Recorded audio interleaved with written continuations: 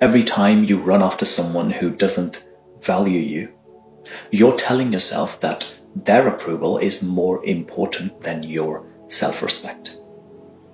When you chase after someone who consistently neglects or dismisses you, you're not just lowering your standards, you're damaging your own sense of worth. It's a painful cycle of rejection and desperation, where you keep hoping they will finally see your value. If they wanted to be in your life, they wouldn't make you chase them.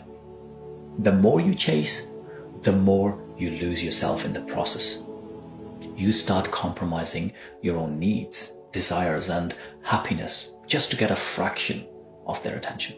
Your self-esteem, your peace of mind, and your dignity are worth far. So stop running after people who don't even care if you are in their life or not.